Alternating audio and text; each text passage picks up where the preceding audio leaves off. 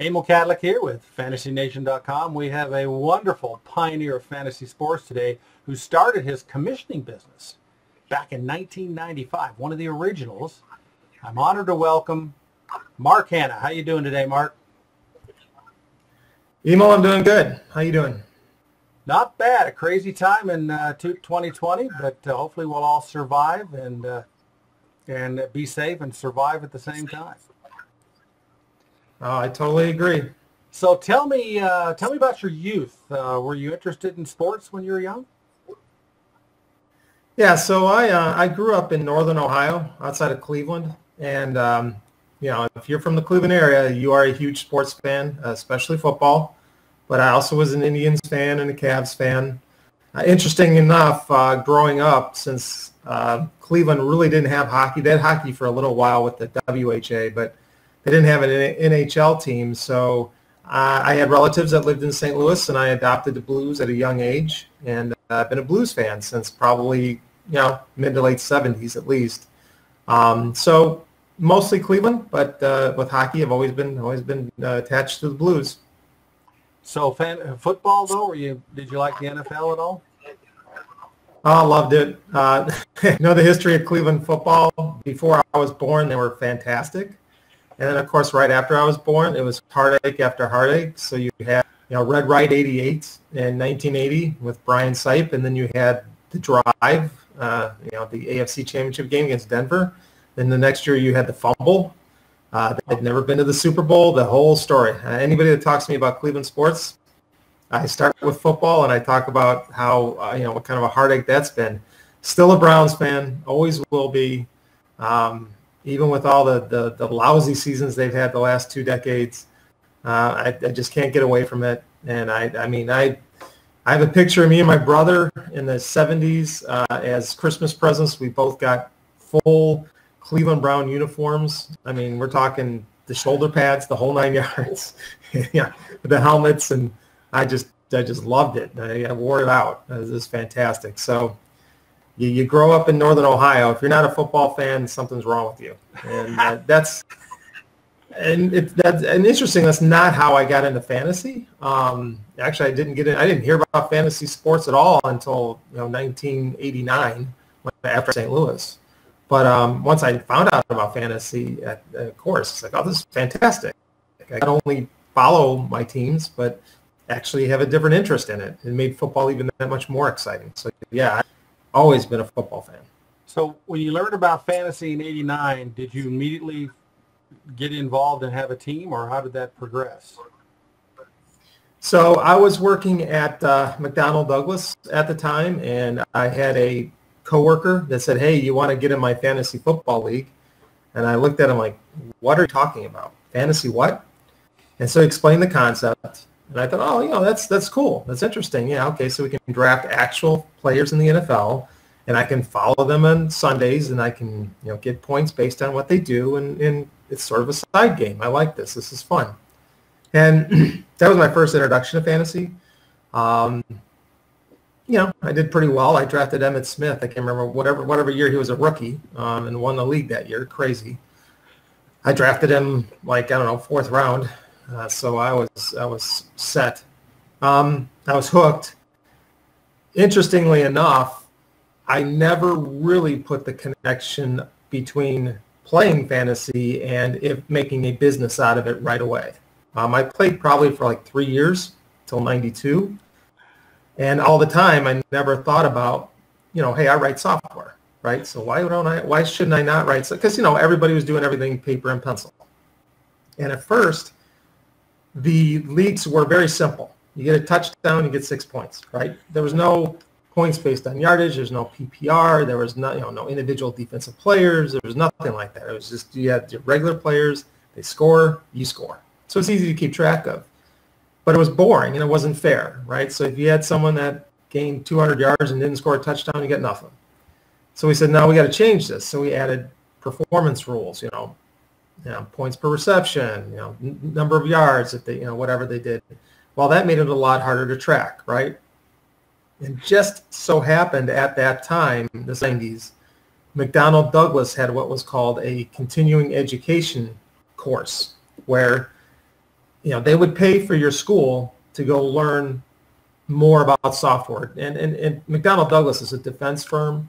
So I'm writing software in a language called Ada, which is a really cool language, but it's all defense contracting, and that's it. So it's sort of dated, and it's not very commercial. So I started to take these continuing education classes thinking I'm going to learn like C++ and Visual Basic and all the latest stuff to make myself more, let's say, attractive to commercial firms. And I did this, and I was probably through class when I put 2 and 2 together. And so, well, wait a minute, because I was learning internet programming as well, right? Oh. Which is just coming out. We're talking 93. So internet programming was just the thing. I'm like, I want to learn about this. And then I put 2 and 2 together and said, wait a minute, what if I put our league on the internet? And I write it in the software where they can all look at it. So in 93, I put out a little pilot program for just our league and, and put it on the, I wouldn't say internet, it was for the intranet for McDonnell Douglas, which was probably not the right thing to do. And so everybody in our leagues could log in and look at their scores, and it was very rudimentary, very simple. It was just reports. You couldn't change your rules. I hard coded our rules into the system, but it worked. And immediately people were like, okay, look, you don't realize what you got here. You got to do this in more broader sense. And can I see this report? And wait a minute. And then the commissioner's telling me, hey, can I change the rules here? Can I do this? Can I do that? And so I started adding more to the software. In 94, I made it more flexible, so different leagues can use it. And I just put it out there now on the regular internet. And I put it out. I didn't advertise it. Back in the day, web crawler was the browser. The search engine of choice. So I put it out there, and if you did the right search in web crawler, you'd hit our site. Well, people started finding it, and they said, look, can you do this? Can you add these rules for me? And we use individual defensive players. Can you do that? And I started adding all this stuff. And then I started in 94, I said, I got to research this. It sounds like there's more leagues out there than I never heard of this concept, but it must be pretty popular. And then I started researching. And that's like, okay, there's way more leagues than I ever thought. It's around the world. There's hundreds of thousands. And this is back in 94, and there were still hundreds of thousands of leagues. Now there's millions of leagues. And that's when I said, okay, maybe I should make a business out of this. And so in 95, I started Real-Time Fantasy Sports. It originally was incorporated in Ohio because my brother was a 50% owner with me. But within a couple of years, I realized I need more help. My brother's not a software guy. He was just helping me financially. And I looked at my brother and I said, we need customer support. We need another engineer. We need more servers. The server was literally in my house. That's the first server. I said, I don't have this, and I had a 28.8 modem. I said, this isn't fast enough. We need a real facility. And so my brother said, look, I agree with you 100%, but I don't have that kind of money. So I got other investors involved. Ooh. In 98. Reincorporated the company in Missouri in 98. And, and then the stories really started because, 98 we started advertising, and it took off, and we had growing pains. But that's a whole different set of stories I could tell you about. But that's how it got started. Well, when did you get Tim involved? Was he around that time when you expanded, or some other names that you can bring up that are historical? Tim Jensen started in 1998. So here's my favorite Tim Jensen story. There's a couple of them, and I'm sure he won't mind me telling you. So he started in 98. And so in 1998, we got more investors involved and got some capital put into the company. And so we hired a customer support person. We hired, we bought another server. We moved our server out of my house to another facility. But one of the things to save money for the investors was, look, you're not just putting money into this, you're putting your own sweat equity. So not only do you have to be an investor, you have to be actively involved. So some people helped out with the phone calls. Some people helped out with designing the website. But Tim's job was to write software and set everything up. And And Tim is amazing. The work he does is sleepless. Well, me being the idiot I was in charge of the database. And I'm thinking, we're going to save money however we can. So I found a free beta version of Microsoft's, SQL Server database and said, oh, well, it's free. It's beta version. So let's use this. It'll work, and hey, we'll save money. Yeah. Well, the first weekend of the season, when everybody starts hitting the website, it crashed. And it's a beta version, so it's not supported. And we were in trouble. People couldn't log in. They couldn't get their scores. They couldn't put in their lineups. My phone's ringing off the hook. So Tim and I had to transfer all that database to another database as fast as we could. So Tim was living at my house, and he was literally sleeping in a chair in my office while we were transferring everything to a new database. It took us a couple weeks. There were some bugs, but it got fixed, and we limped through the season in '98 because we had way more users than we thought we were going to have, and the database just couldn't handle it. Wow. So we got through that. So in '99, we moved to another facility, and we started growing quickly, and we started adding more servers. So we actually had a rack of servers at a professional hosting company, and we plugged all our servers into their outlets. And on the first Sunday of the season, the circuit trips, and all our servers go down. And Tim's calling the hosting company saying, guys, what's going on? And they said, well, you plugged all your servers into the same circuit. And Tim said, yeah, that's the circuit you gave us. He goes, oh, no. Yeah, normally it would work, but if your servers start piling up there and start working hard, you're going to trip that circuit breaker. So you need to plug it into another circuit. And Tim's like, where's the other circuit? And they go, oh, it's over there, like not even close. And so Tim had to run to the hardware store to buy extension cords so we can plug half of our servers into a different circuit so it wouldn't trip on a Sunday morning. And I'm calling Tim saying, Tim, how's it going? How's it going? And Tim's telling me, hang on. He's talking to me on his cell phone. He goes, hang on a second, Mark. I'm driving the wrong way on Limburg. And if you know what Limburg Boulevard is, it's a 4-lane divided highway. And he's driving the wrong way. The wrong way. And I'm like, Tim, don't kill yourself. So he stops and turns around, finds a hardware store, runs to the server company, plugs in everything to another, shares the circuits, and we're up and running. But we lost probably about 2-3 hours there on the first Sunday of the season. Yeah. It's just one of many stories that we joke around. Architecturally, we had a pretty sound architecture. However, you find a weak link, right? You find a place in the software where you didn't account for 100,000 people hitting that same code at the same time, which hit the database, which bring it down. So you got to quickly fix that. All those things kind of happen. Our hosting company, I won't name them because they were good to us, but they started getting denial of service attacks, not at us, but at another company they were hosting, but it affected the whole building, and we were in it.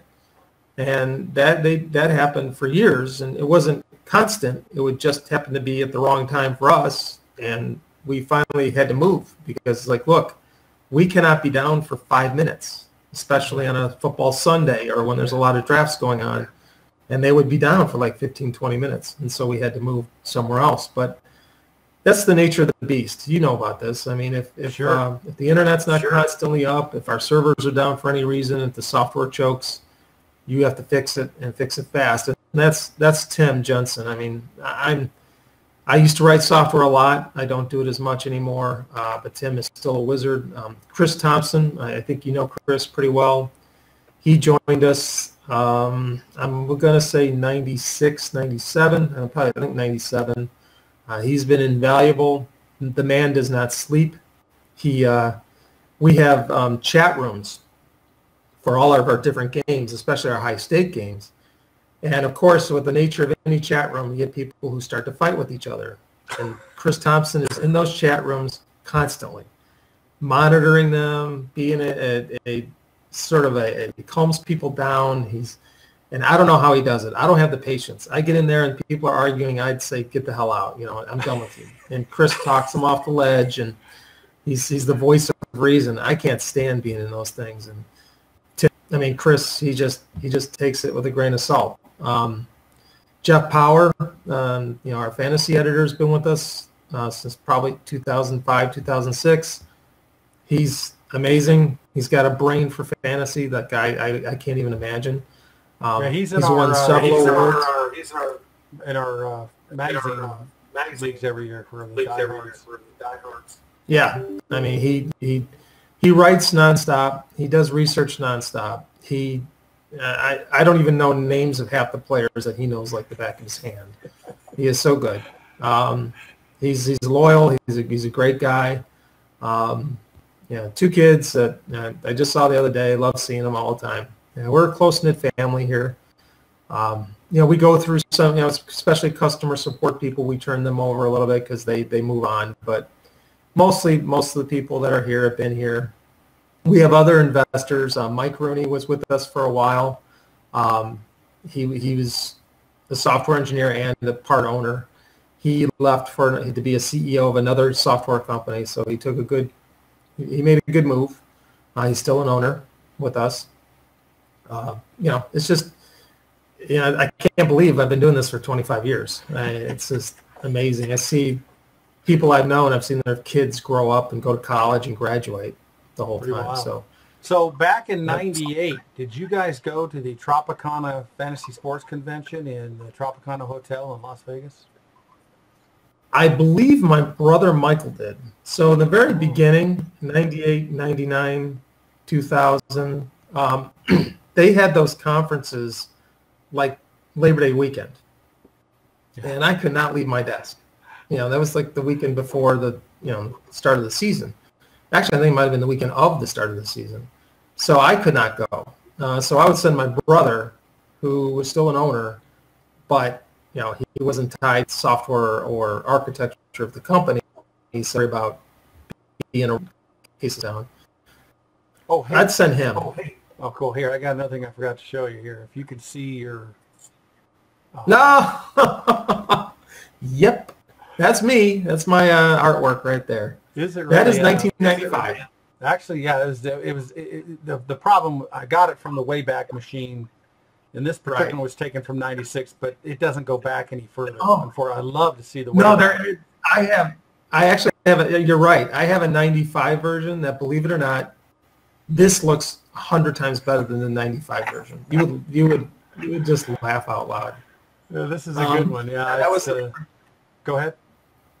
That was the first. That was the second incarnation of Real Time Fantasy Sports' logo.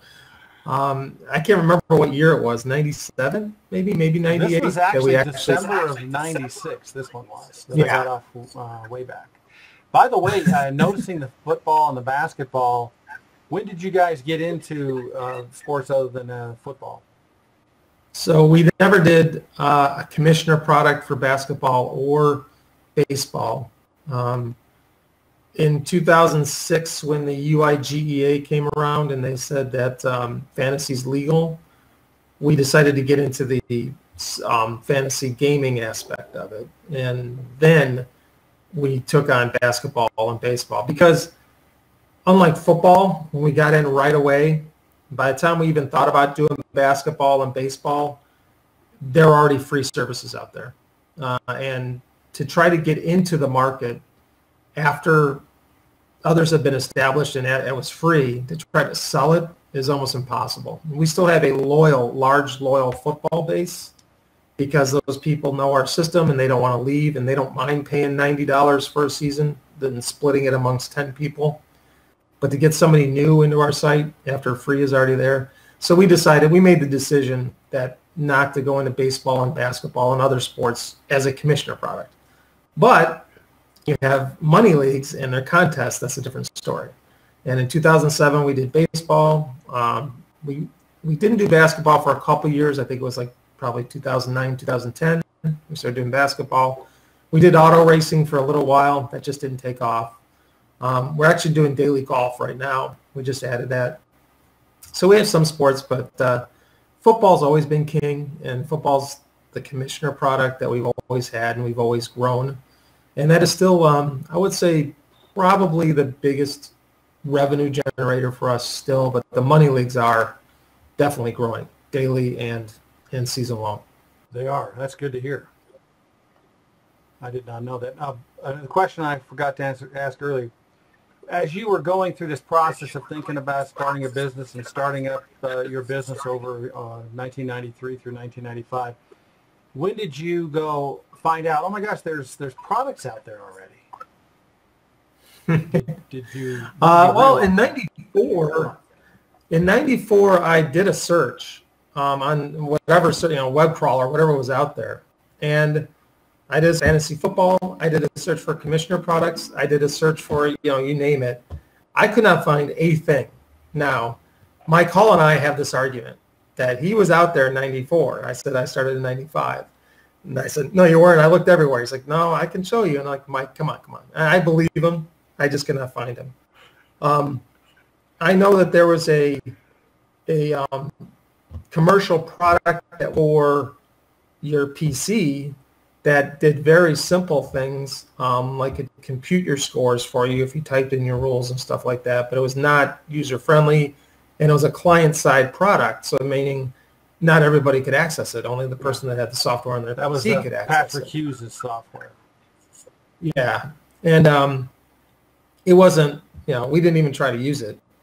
It really wasn't worthwhile, and that here's one of my favorite stories. So in '94, when I just started putting it out on the internet, '93, when I just started to develop it for my league, but I hadn't put it on the internet yet.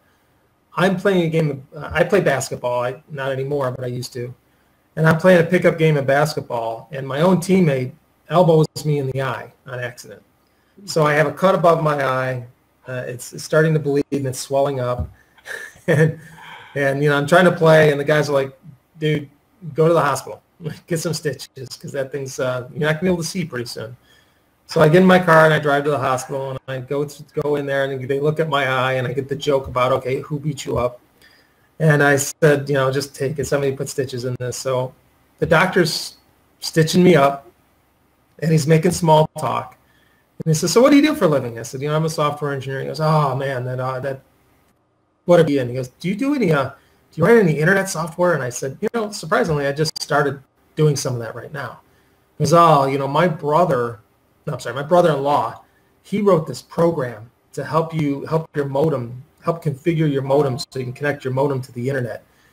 And he put it out there on his bulletin boards, and he just asked for a donation, and he needed an accountant for all the money that was coming in. Because if you can find something that you can put out there on the internet that people want, it's a gold mine.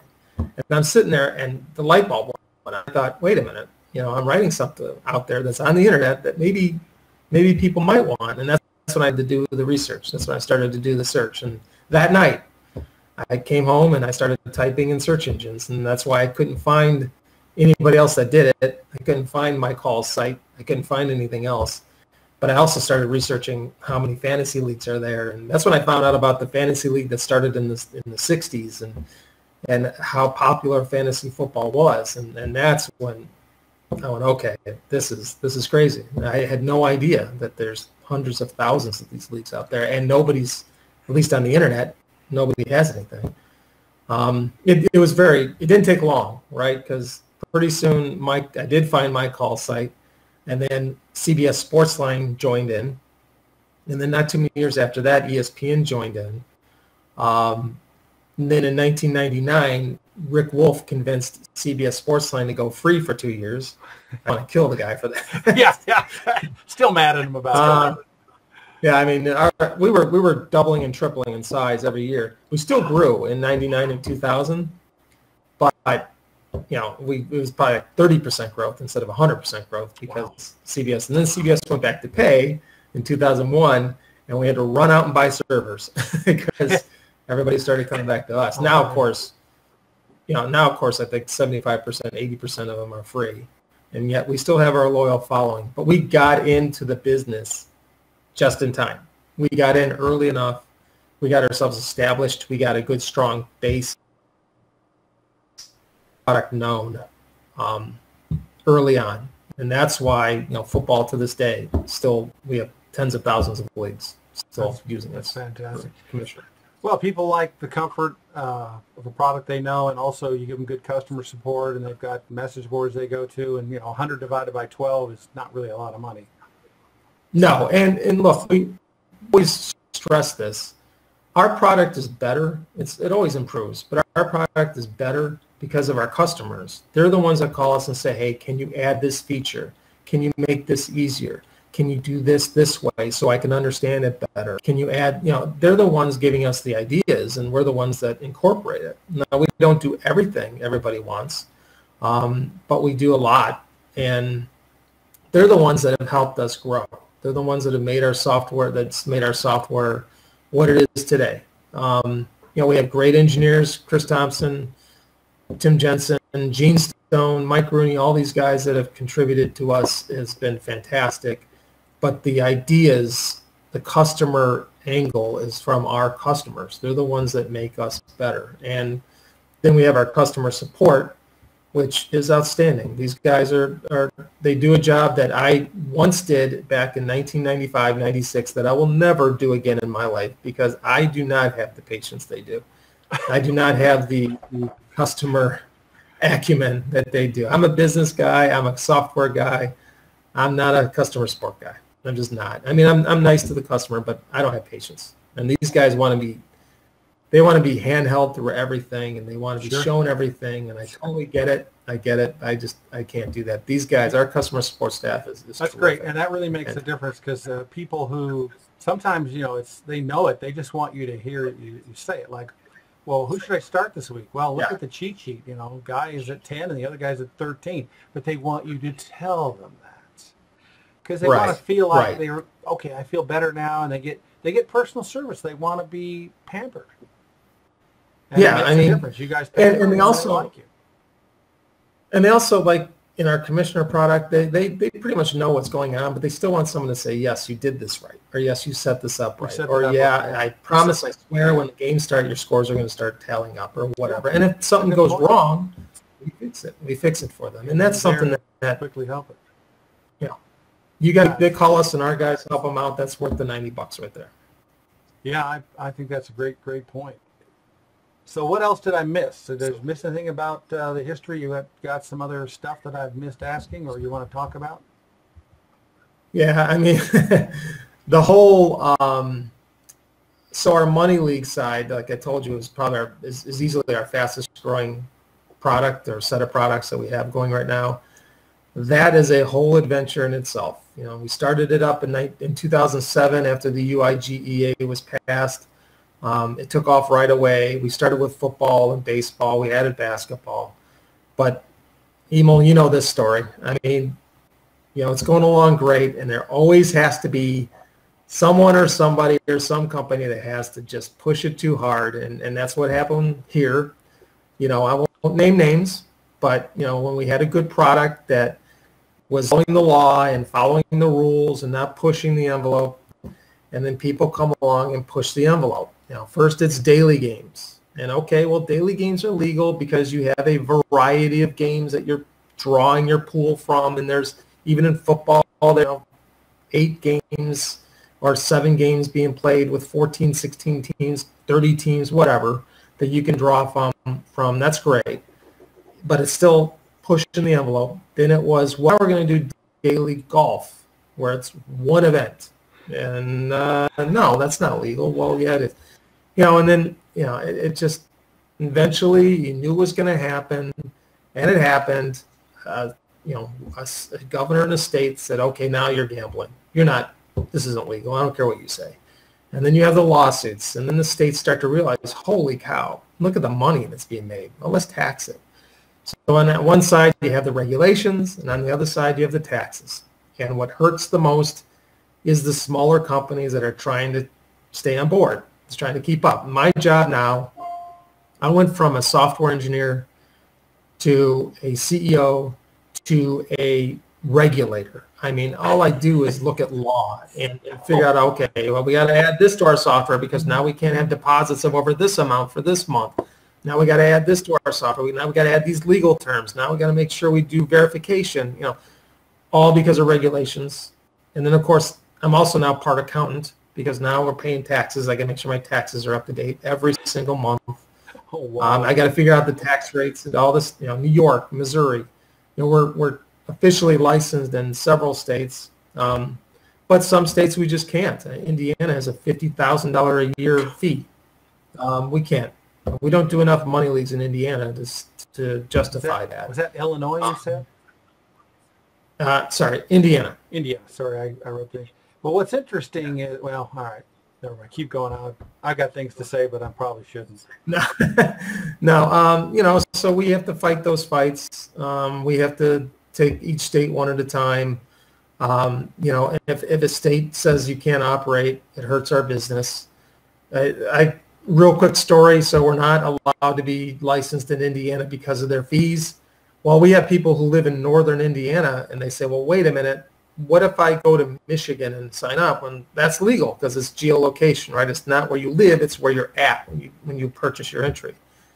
So we have people who drive north from Indiana into Michigan and then go, okay, I still can't buy an entry. Why? And we say, because our geolocator is still saying you're in Indiana and you're not far enough from the border. So they drive further and further north into Michigan until they finally go, oh, you're in Michigan. Then they can purchase their entries. And then they have to keep their entries because if they have to repurchase, they got to go back into Michigan. So they purchase a bunch of entries into these games, and they come back into India.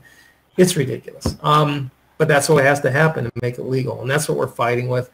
That is the landscape of this business now. It's all about regulation, taxes, staying legal, and now the whole gambling is coming into it. Right now, states are saying, "Oh, you can't have gambling," but you either have to have a brick and mortar site to be a gambling site, or you have to have this regulation, or and so we're battling, telling these states that we're not doing that. We're still fantasy, so don't change the laws for fantasy to make it as hard as for gambling, because then we're really in trouble. So we have that going on as well.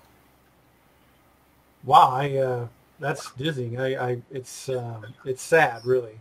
It's sad because we had control of all this before the Daily showed up, and one of the like you said, repeating you, the problem with the Daily was they were spending millions of dollars a day on advertising. You couldn't, you walk into a toilet and there's a TV with a logo on it. I mean, it was every sport you could come up with, there's the logos. And unfortunately, the state said, the politicians said, hey, money, we see money. And all of a sudden, right, the UIGEA from, what was it, whenever that came out, 06, I think you said, didn't matter anymore. It was all gambling. And then once they started to get their revenues, they said, okay, it's okay now. And I'm right. The whole thing leaves me. Go ahead. No, and for a lot of that time, the states, I mean, they didn't realize that these daily companies were operating deeply in the red. I mean, they were investing hundreds of millions of dollars using venture capital money and not seeing a profit at all. And they honestly didn't care because they're trying to corner the market, which I understand that it's not a bad policy. But, all the states saw was, oh, well, you're spending $200 million a quarter in advertising revenue. You must be making a ton of money. And we're trying to tell them, no, it's not there. You're going to see when the tax revenue comes in that they're going to claim zero because they don't have revenue. We pay taxes. It's not a ton of money, but we do pay taxes. It's growing. And there is tax revenue to be realized, and that's fine. I have no problem with that. So long as the tax rates are fair, and they're especially fair to smaller companies, and the regulations aren't insane, we're okay with it. If it's not hard to get a license, we'll pay a fair amount of taxes to stay in the state. But every state is a battle. That's the problem. You go to Indiana and you say, guys, you're charging $50,000. You're losing tax revenue because all these small businesses are not going to be in your state. And not only that, but your own state, your citizens are going to move, or not move, but they're going to go to another state and purchase, and that state's going to get the tax revenue, not you. So, Do they Come get on. that when you go to Indiana and I say, don't. hey? Some do. Indiana hasn't yet. Some have lowered it. My own state, Missouri, we lobbied here. Tim went to Jefferson City. I went to Jefferson City. It looked like we were going to have a fair tax rate, and at the very last second, they changed the law and made it 1%. Now we stayed and we paid because we're in this state and we want to be licensed in our own state. But since then, finally, after more lobbying, more discussions, we finally got the tax rate back down to something reasonable. Now, did the FSTA help you lower that tax? Not really. Okay. Not really. I mean, Sorry. Yeah, I'm being careful here. Yeah, we don't have to talk about it. We'll turn the camera off and talk about it. No. I mean, it's politics, right? It's the meat grinders, how the sausage is made, and the sausage wasn't made the right way originally. It was, let's just say, the interest of some of the people in the FSTA took precedence over some other FSTA. Essentially, season long got, in my opinion, season long got thrown under the bus for daily, and regulators in the states, they just blanketly made a policy, and they were either told to do that or they were not told not to do that, and so season long got thrown under the bus, in my opinion. Yeah, no, that's right. And people looked at the money in daily, and then they said, well, that's where the money is. So let's worry about that. And season long people were saying, it doesn't work like that with us. We're not, you can't do that with us. And at the end of the day, things got straightened out and things are better. Good. We try to go into each state with the knowledge that we're going to be able to get good regulations and get good taxes and be able to do things the right way. But it doesn't always work out that way. That's just the way it works. So yeah. So hey, you got a song there. Ooh, yeah, sorry. I don't know what's going on. Something's here going on. So do you have any funny stories about customers that weird things happen to them or stuff like that off the top of your head? Do I have, Emil, how much time do you get? No, all time. We got time. Our commissioner product customers are incredible. They're very nice, and they think we're gods because we can write software that calculates their scores and handles their rules and does everything for them. They sometimes, obviously if our site is down and they can't change something, but that's totally understandable. It's the money league customers, and you probably know a lot about this, Emil, because especially the higher the stakes. Tim Jensen has a expression that's perfect. He says that any money league player, the minute they sign up for your contest on your site, they've already won. The only question is, how did you cheat them out of their winnings? That's their attitude. Haven't heard that one. That was a good one. Yeah, so if they don't win, it's because, you did this to me, or because the rules weren't the way I wanted them to be, or because this guy cheated and you let him cheat. And, so you always have to deal with that. You have the customers that are just, they're conspiracy theorists. They think that every time a trade is made, that it's a conspiracy against them. You got to tell them, no, it was a fair trade. You're allowed to do that. But then you do have the people who try to cheat. We had a customer that in one of our baseball leagues signed on and assumed the identity of, I believe, his sister-in-law in a different state. So when he did the verification, all it matched up. But then was making midnight trades with a guy.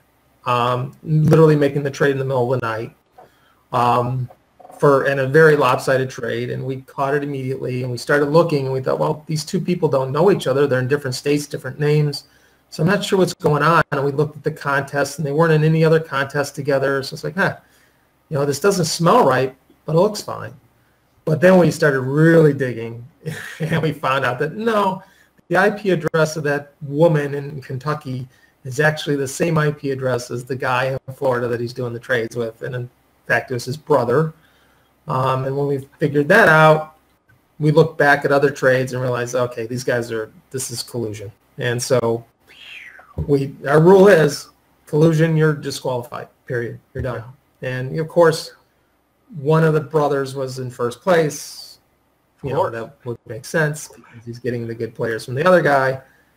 And we don't like to do it. Well, we said, look, sorry, this is collusion. And then we disqualified them. And the insanity that ensued, and like I said, this is why I can't be a customer support person, because of course they call our office, and at first our customer support's trying to be understanding and nice, but after a while you just can't. They're screaming and yelling and swearing and threatening lawsuits, and we're showing them all the data, and we're saying, look, dude, you faked your identity, you did these ridiculous trades, you had two people in the same house doing the trade, which is against our rules as well.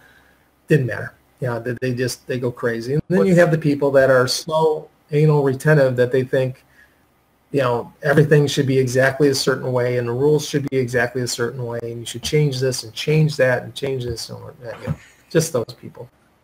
What's interesting about that guy is he got caught red-handed and still had the audacity to ignore the data and be mad at you. It's funny how people who cheat sometimes have that situation. Go ahead. In some of your money leagues, do you have no trading, or are they all trade leagues? No, we have, most of them are no trading. The big money leagues are no trading, because we used to have trading and it was just impossible. And not because the trades were bad, but because the trades were good and it benefited both teams. Well, the other teams that aren't in that trade would go crazy. And at first we used to have, you had a majority of the other owners had to approve the trade, right? Well, no trades ever went through. No matter how fair they were, no matter how good they were, it never went through. And so people went insane. So then we said, okay, fine, we're going to have an algorithm. There's a pretty good algorithm that was legitimately checked. And if it was a good trade, we let it go through. Well, then people went crazy because good trades went through, even though they were good trades, and they didn't like that. And we just couldn't. We still have trading leagues, but they're in smaller denominations. The bigger leagues, we just can't. I don't know if you remember when Lenny and I started the WCOFF, we created it in 01, and the first draft was in 02. We did not do trades. We decided that it was just going to be a pain in the ass. And really the drafting and the free agency and the management of your team creates a champion. And boy, was that a good decision. It was fantastic. We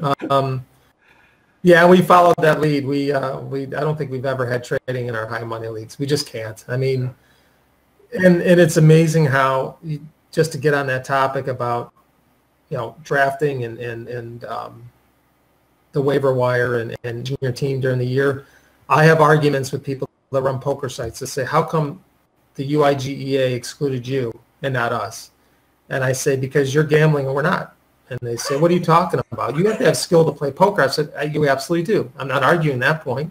The point is, I could be just a novice poker player, right? I can know the different hands and know what hands beat other hands. But if I can draw an inside straight, or if I can get a full house, you could be an expert. You're not going to beat me. You're not. You can fold and not, and realize I have a good hand, and maybe I can tell something to you. But you're not going to beat me. I am going to win, because my cards are going to beat your cards every time. And I'm not going to fold. I think it basically comes down to a game of skill. If there's skill that you can read a player and that you understand the statistics, probabilities, whereas in poker, you still have random cards, where in the NFL, you kind of know what this guy usually rushes for 100 yards a game, or usually gets this many catches. Right. And I can statistically use that. And the reality may be different. Of course, you can argue that that's random too, and it has some randomness to it, or we wouldn't play it. It wouldn't be any fun. But yeah, it's funny that they argue that. The ultimate arbiter in poker is cards. That is the ultimate decision maker, right? Again, I can bluff you and make you think I have a good hand. But if I have a good hand, go ahead, try. If I have good cards, you will not beat me. Yeah, gotcha. In fantasy, there's far too many factors. There's just too many injuries. The guy gets in a doghouse. It's a rainy day. The defense I'm playing against is, stacked, with defensive backs that might never see catch a pass. They're coming off a bye week. It's playoffs coming up, and they're going to be resting some of my players. There's so many factors. Or that there's no way. And you have no idea what he's going to do. Oh. Or the coach is Belichick, and he lies about the injury report. Oh, God, that drives me crazy because he would always say players were fine and they'd be hurt or vice versa. That's true. He's got everything. Yeah, I mean, there's too many factors. This isn't just the luck of the draw and maybe I can figure out what you have and maybe I can bluff you. This is, times how many weeks, and then you have waivers where, a guy gets hurt and you want to pick him up off waivers, or this guy gets hot and, picking up the right players off waivers, or the draft itself and knowing how other people draft and when to hold off on a certain player or draft him early. No way. There's no comparison. It's just, by the way, and if you want proof, yeah. By the way, back to the COVID virus in the 2020, are you guys thinking about any adjustments, like adding another free agency on Sunday morning because they may declare somebody unavailable due to a temperature rise or anything like that? We gave that thought. Ultimately, our decision was it's just another factor the owners have to factor in, ahead of time. Be smart.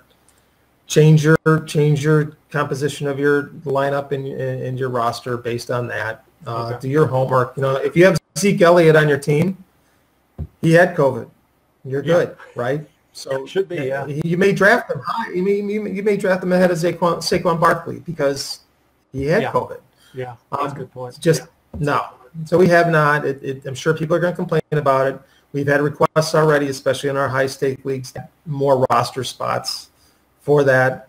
We're not going to do that. It's just another factor in 2020 that you have to worry about with your roster. Cool. That's all we can do. Cool. Well, congratulations on your incredible career. You're truly a pioneer of fantasy sports, and got some great stories too. Thank you. Yeah, thank you. I can't believe it's been 25 years. You, Emil, Charlie Wiegert, all those guys that were there with us from the very beginning. We're all in the same. We're brothers of a different mother, as we say, but we're all in this together. And your contests were so successful, it led to other ones. FFPC, us, the TFC. All of these are because you guys set the bar. Really, you guys had an incredible contest. We just carried it on.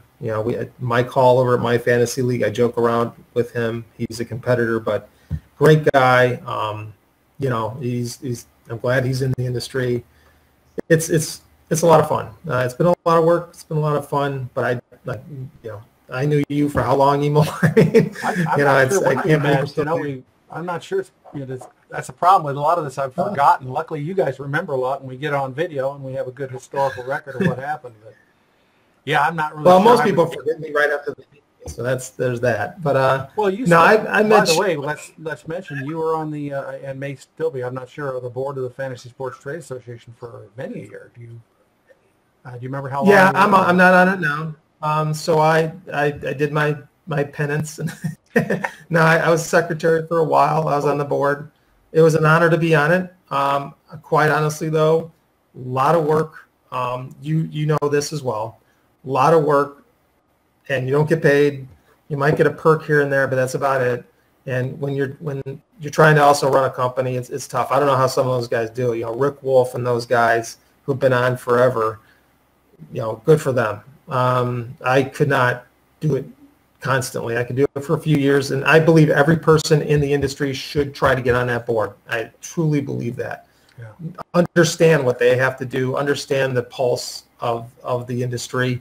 When you're on that board, you very quickly realize how different each company is and their needs and how hard it is to keep the FSTA going. So, hats off to all those people that are on it now. Yeah, well, that was great. You put those years. I actually was on the board for 6 years, and I finally just said I really got to focus more on time on my business. and I stepped down. But of course now it's the FSNGA, Fantasy Sports and Gaming Association. I got to keep. It's so easy to say FSTA. So, well, that's thank all you I so know. much. That's all I'll ever call it. Yeah, we're too old. Just we remember one thing. Well, anything else you'd like to add before we end? No, that's it. Thanks for having me on. I greatly appreciate it. Before we had the video rolling, we were talking about how you reached out to me, and I said, yeah, I'd love to do it. And then I totally forgot. Then COVID took over, and then I totally forgot. And then James Serra, another pioneer in the industry, contacted me and said, hey, you should reach out to Emo. I said, yeah, I think I will. I think I'll reach out to him. And then you said, you dummy, I already contacted you. Oh, yeah, that's right. So thanks for having me on. Well, there's no time limit on the honor of a pioneer of fantasy sports, and it's just growing. We're up to like 33 videos now. I want to get Tim. Cool. Tim seemed a little, I'll ask Mark. I said, I already did, and I still like to get Tim on just because he was Brown way back. Some of the guys, and we've even got some guys that were sketched on. There's names in the 80s that, like Cliff Carpentier. I can't get a hold of that guy. I'd love to be able to get him on for a few minutes. But it's a great history that we've got, and I'm glad that we're getting it on video so people can watch. As Sarah told me a month or so ago, he listened to every single video, which was like about 14 hours worth of video at the time. I said, you spent 14 hours watching those videos. That was pretty cool. But hopefully it'll make a great history and we can keep it around for a long time. Yeah, I hope we're here talking, in at least years from now, right? Yes, cool. Absolutely. Well, thank you so much. And again, congratulations on being a pioneer of fantasy sports. And let's all be successful in 2020 with all fingers crossed. Yes. Thank you. Appreciate it.